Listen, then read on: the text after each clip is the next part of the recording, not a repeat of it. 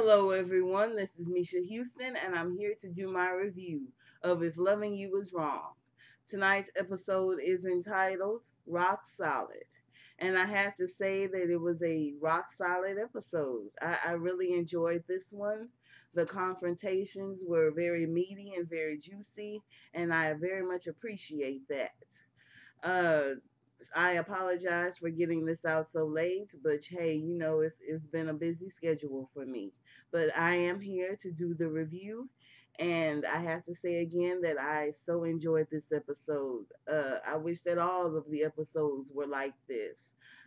Saw a lot of story movement, and I appreciate that. I appreciate a very even, very smooth episode, and this was exactly what I was wanting all season to be like, and it feels like it's gearing up for a wonderful season finale. I think the season finale will be in about 2 weeks, and I look forward to it. I look forward to next week's episode and the season finale. So thank you so much, Tyler Perry, for giving us a wonderful episode this week. I enjoyed watching this more than I enjoyed the haves and the have-nots. So for this week, this is definitely my favorite of the two episodes, and I hope to see more episodes like this.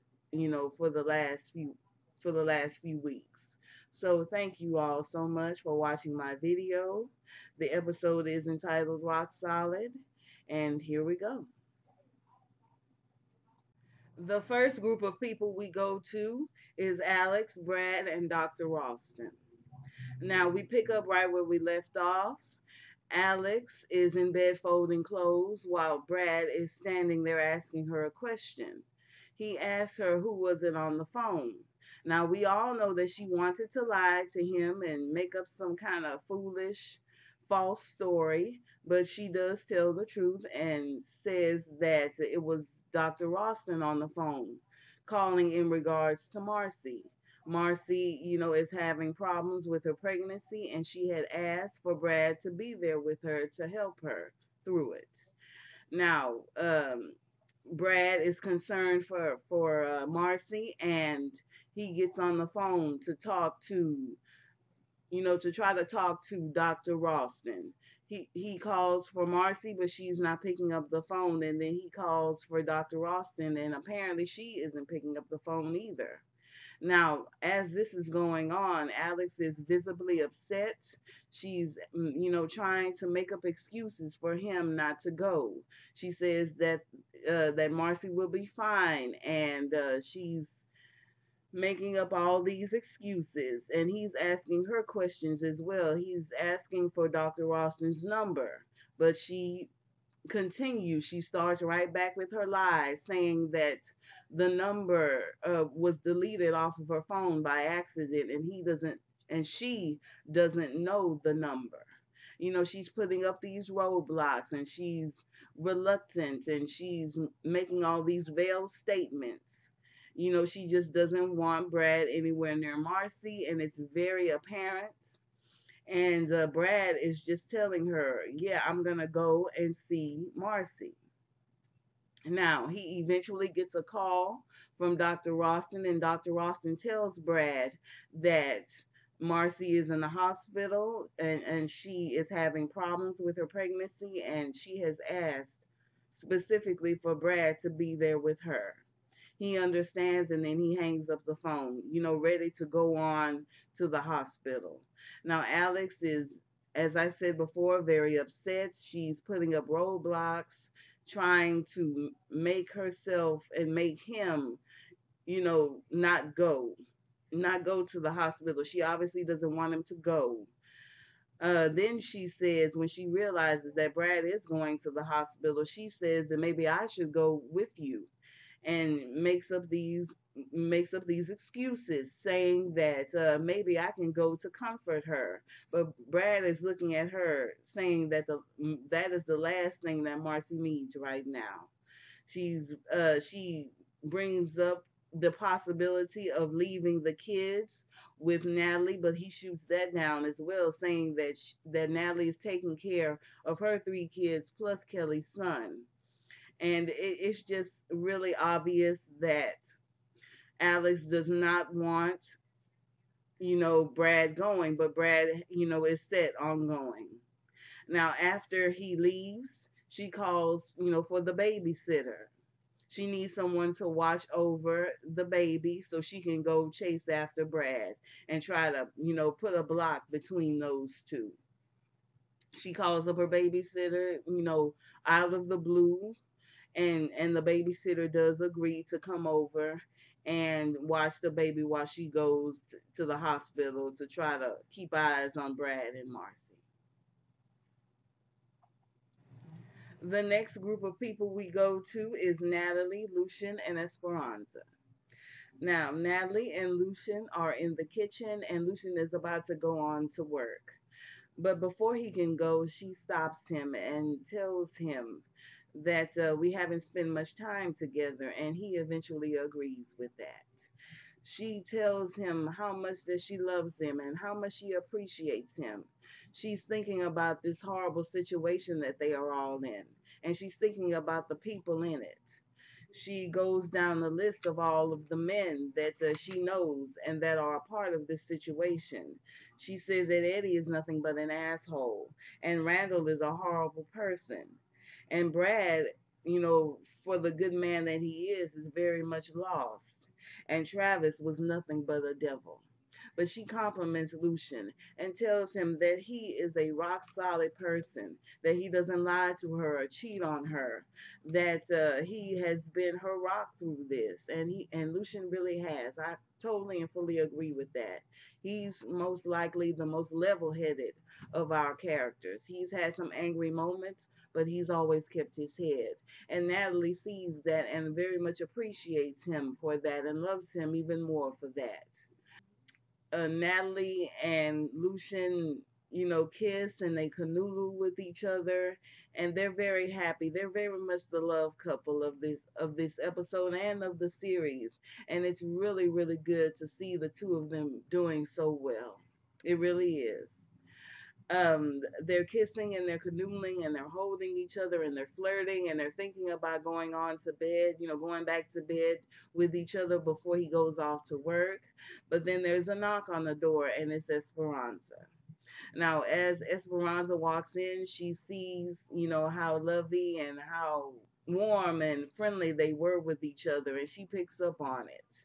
Lucian says that he has to go to work, and then they trade I love you with each other, and they smile and they flirt, with their eyes, and then Lucian goes off to work. Now, after Lucian leaves, Esperanza, picks up on the awkward situation that she had just walked into, and she wanted to call Lucian back, but Natalie says, no, don't call him back. He needs to go on off to work and pay for this place, and so on and so forth. They discuss Natalie going back to work, but she's decided not to. She's enjoying being the housewife. She took a few days off to get settled into the new house, and she's, decided, at least for now, not to go back to Burger Fast. Now, they talk a little bit about Kelly and their situation, and they talk a little bit about Justice as well. Now, Justice, isn't doing so well without his mother. He's just a young boy and he's confused and he doesn't understand what's going on. And they are both, lamenting about Kelly's situation and wanting things to be better for Kelly. Now, Natalie notices that Esperanza is sad and she's looking at her phone. And they discuss, their relationship, Esperanza's relationship with Steven. Esperanza says that she went to dinner with him last night, but decided the next morning to break it off with him. And she's telling Natalie that it was the right decision. But Natalie, doesn't believe that. The doubt is in Esperanza's face, and she's holding onto her cell phone, hoping that Steven would call. So Esperanza, doesn't really want to talk about it. And then she decides to leave. And before they leave, they talk a little bit more about Justice. And Natalie believes that Justice should see Kelly. And Kelly should be the one to tell him exactly what's going on here. He's confused. He doesn't understand. And for his sake, He needs to hear from her exactly what is going on with her. The next two people we go to is Kelly and Carl Adams. Now, Kelly is in the interrogation room when Carl Adams, her attorney, comes in. He is trying to push a deal on her, but she is not having that. He says that the Kane family doesn't want to go through a lengthy trial, and Kelly should take the deal. The deal is life for both crimes. And she is telling him that this is not true. I am not the one who is responsible for all of this. It was Travis. It was Travis who was stalking her. It was Travis who started this entire situation, and that she is not guilty of the crimes that are leveled against her. Now he presents her with evidence. He presents her with the phone records, but she says that that was all doctored by Travis. He presents her with the bank records, and she says the same. And then he pulls out the tape. The tape is of a conversation between her and Randal that she had last week while she was in the cell. And on that tape, it says that she would kill Travis. I mean, she plainly and openly admits that it was her who killed Travis. And with all of this evidence, he sees no way out. He thinks that she should just take the deal. He's trying to convince her, but she is not hearing any of it. She's telling him multiple times that it was Travis who did this. He was stalking me. He is the one who did this to me. He was the one who killed Ramsey in the first place. But the lawyer, just doesn't see any way out. He, is saying that there's no way that you can prove that you did this. We all know Kelly's financial situation. She is unable to pay for a lawyer because her funds were, she was the victim and her funds were taken away from her, through bank fraud by Travis. Just another harassment of Travis to Kelly. But she has no way of proving. It's just her word against theirs. And things aren't looking really good for Kelly. She gets angry and she gets upset and she fires Carl Adams. She does not want him as her attorney, and she says that she wants a lawyer that's willing to work for her. Now, I do feel bad for Kelly in this situation. I totally and totally understand, but she really needs help right now, and I don't want her to take a deal either because she didn't kill Ramsey. She is not guilty of that crime, and Travis was after her, and there is evidence out there, but Larry, stopped Ian from giving up the evidence. So, I will be discussing this subject again later on in my review when I get to the specific storyline. The next group of people we go to is Randal, Ian, and Lucian. Now, Ian is at his law office when Randal comes in, whining and acting like some sour old twat. Now, Randal comes in. He's very upset. He is very angry about what happened last night at the restaurant. He's very, very upset about this, and he's rambling on, acting like his usual obnoxious self. He's very rude to Ian, but yet he expects Ian to help him out. He's also worried about the lawsuit, and he's also, because of the lawsuit, he's worried about Larry. Now, Larry, as we all know, has disappeared, and Randal is looking for him. He's looking for him because Larry was the one that was supposed to file the lawsuit, against Brad. Now, as we all know, Ian was at the restaurant and bore witness to what happened and was a part of the situation.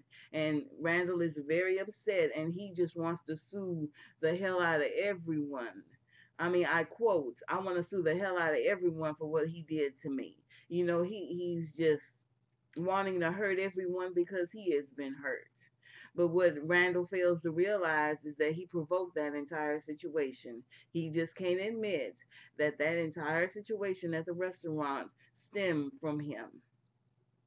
Now, Ian is tells him to sit down and relax and calm yourself and tell me exactly what's going on. Maybe I can help you. Ian asked him a series of questions. What are you talking about? What are you doing here? What do you need? Do you need my help?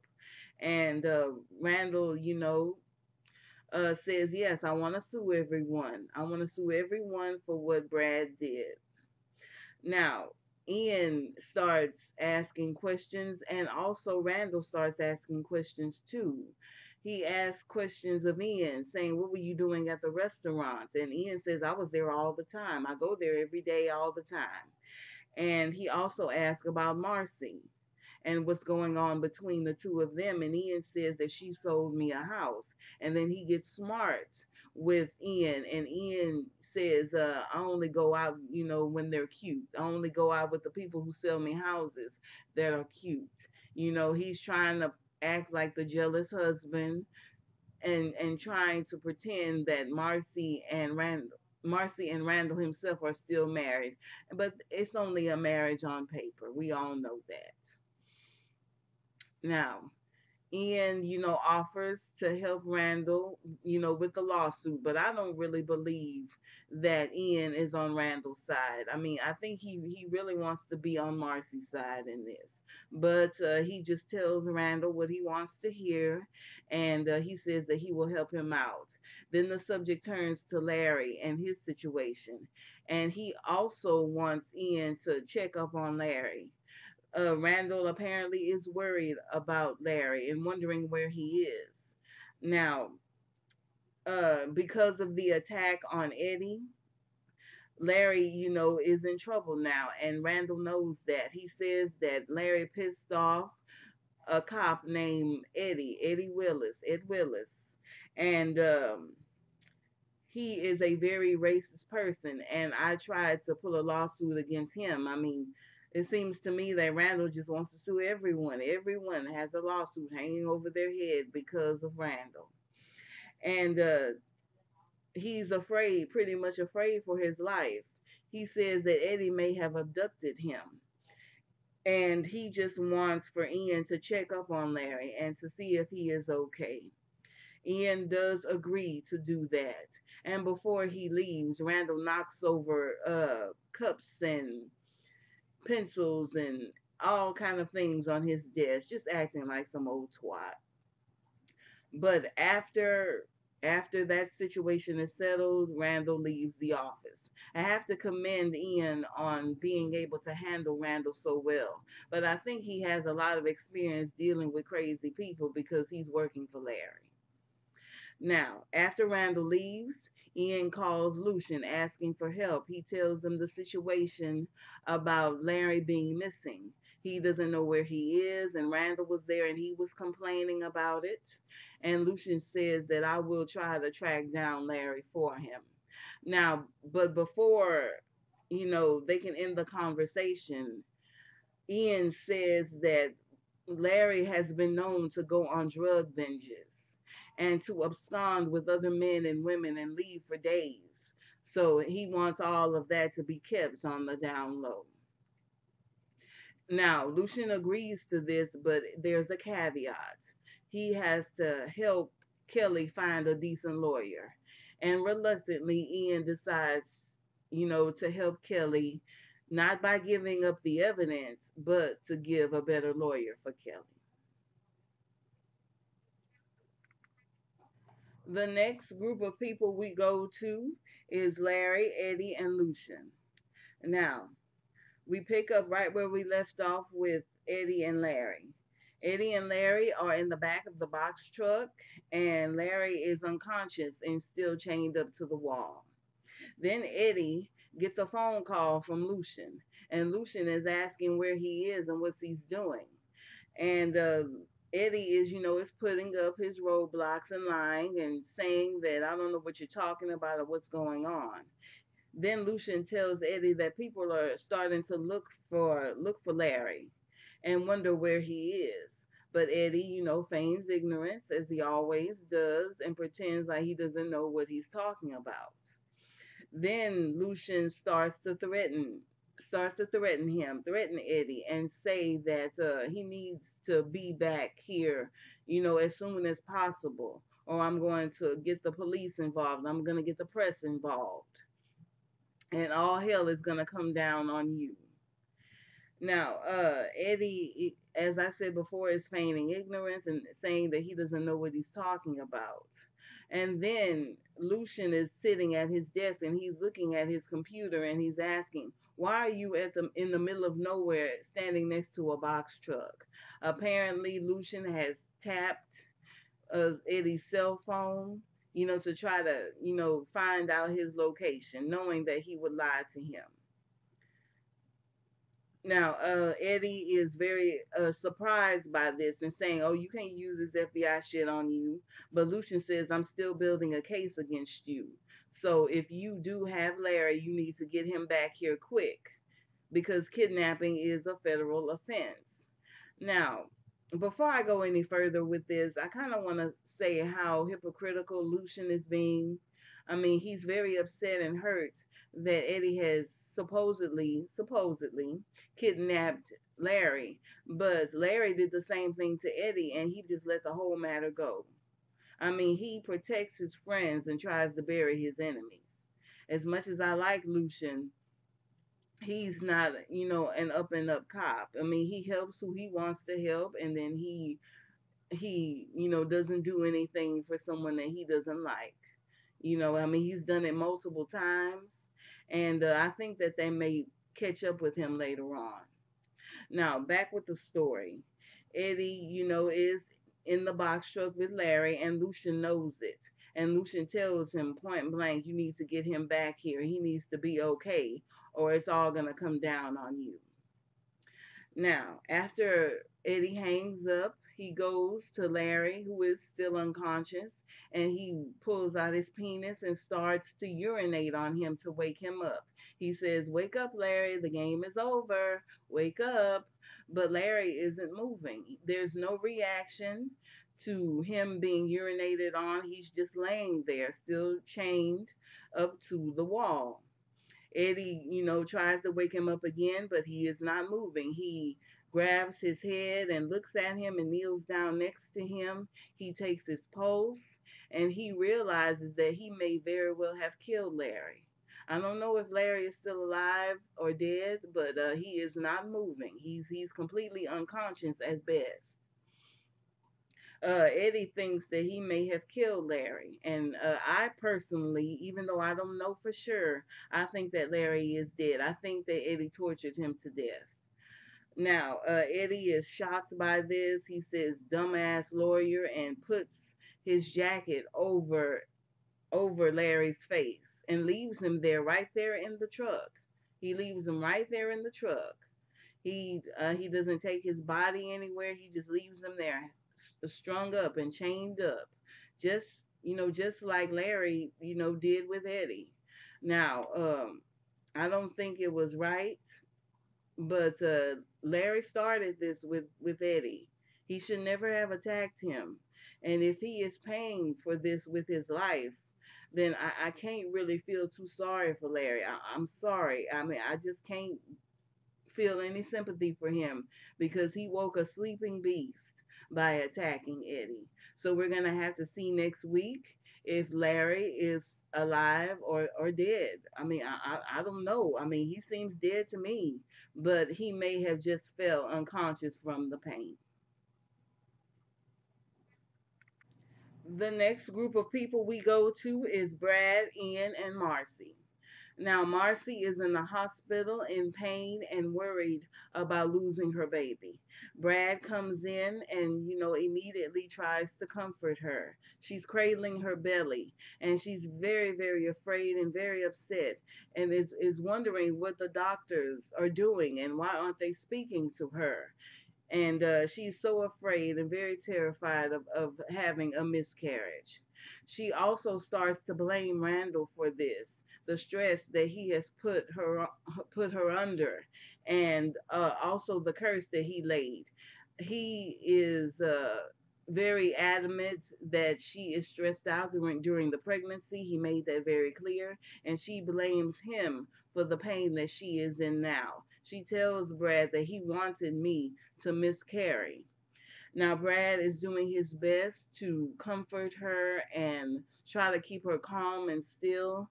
And she's trying, her best to remain calm and wait for the news from the doctors. Now, as this is going on, her cell phone rings and it's Ian. And she says that, oh, I had some papers to deliver to him and just wanted to deliver the papers later after she comes from the hospital. She tells Brad to answer the phone, and Brad talks to him briefly and says that she is going is not the right time, and she's going to have to deliver the papers to him later on. Now, Marcy asks for the phone and speaks to Ian and tells Ian that she is in the hospital right now and is not able to bring the papers. Now Ian is very concerned for her and wants to know exactly where she is. She, tries to divert it and evade it, but eventually Brad tells him that she is at the hospital on the fourth floor, and Ian, goes immediately to leave his office and goes to see Marcy.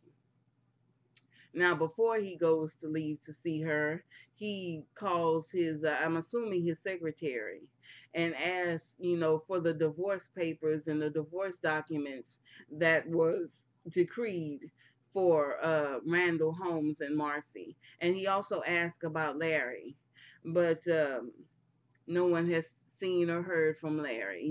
Larry is in a bad way right now. He may not even be alive.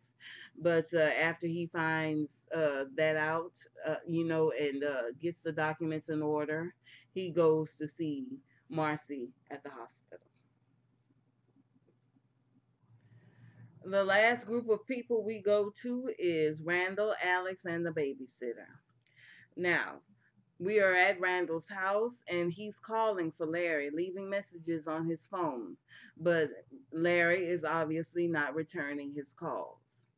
He goes to his refrigerator and then he hears a beep from his computer.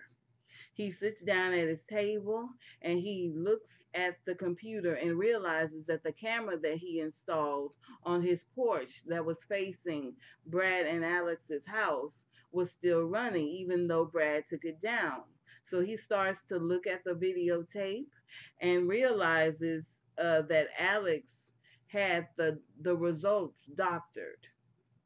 Now he immediately goes over to Alex's house and waits, at the front door.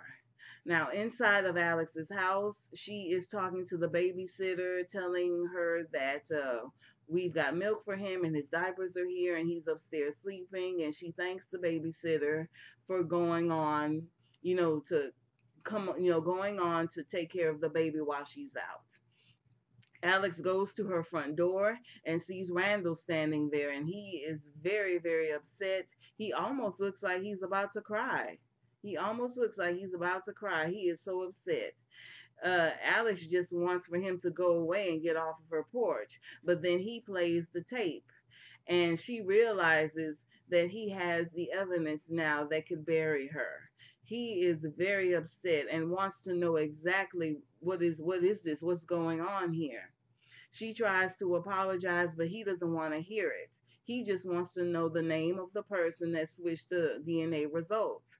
But Alex, cannot tell him that because the truth is, no one switched the results. It was just another one of her lies. She's trapped underneath the weight of her lie now.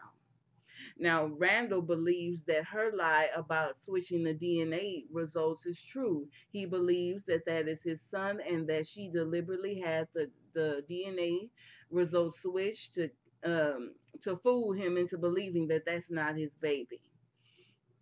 Now, Randall is upset and just wants her to admit it. But Alex, can't admit it. She can't admit to doctoring the results, and she won't admit the name of the person who doctored the results.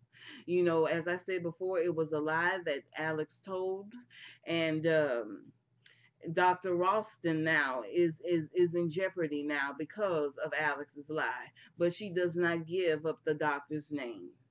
Now, now Randall is upset by this and threatens Alex, saying that I'm going to get the truth out of you one way or the other. If I have to go to my lawyers, that's exactly what I'm going to do. He walks away from her, and then she is following him. She's begging him. She's apologizing. She knows she's in trouble now. He's got some evidence, some bone hard evidence against her, and she's pleading, she's saying that she's sorry, and Randall doesn't want to hear it. Now, he walks, which I think was very much deliberate, back into the tool shed. He walks into the tool shed, and she follows him in there, and they're talking. And Alex is saying, we both made mistakes here. We were both married, and we had an affair, and that was wrong. And they go through all of their history with each other. He says that you sent your family to try to kill me, and she, counters saying that you were trying to take my baby away from me, and I didn't know what else to do. And then he goes back to his normal threats. He's saying that, guess what, I'm gonna give all this evidence to my lawyer, and pretty much I'm gonna have custody of the baby. She may even be facing criminal charges. And also, Dr. Ralston's reputation and career is in jeopardy now, as we're going to see in the preview. Now, they're going back and forth with each other. She's saying that she's sorry, and she just wants all of this to end. She's tired of this never ending harassment, these threats, and she just wants it all to end. And he says it is going to end. You're going to be gone, and I won't have to see you every day. And the baby will be with me where he belongs. Then Alex, she turns on her charm, her so-called charm, and tries to appeal to him, on a sexual level. She's saying that I know that you still want me. I know that you still care. I know that you're still attracted, to me. And, she tries to, manipulate him by using sex. She says that you can have me any way you want, but I just don't want to lose my baby. I don't want to go to jail. I don't want to lose Brad. And Randall is looking at her like, well, okay, fine, take off your clothes. And Alex has this horrible, terrified look on her face, and that is where the episode ends. Now, before I end it officially, I kind of want to talk a little bit more about Larry and his supposed death.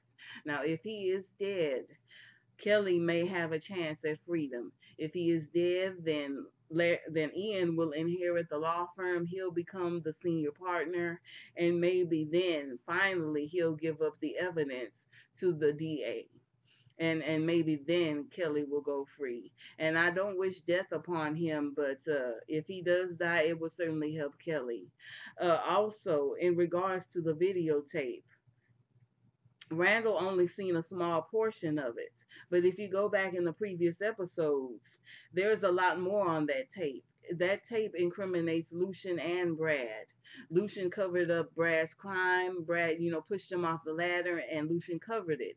And the camera was still running at the time. He has a lot of evidence now, more than he thinks.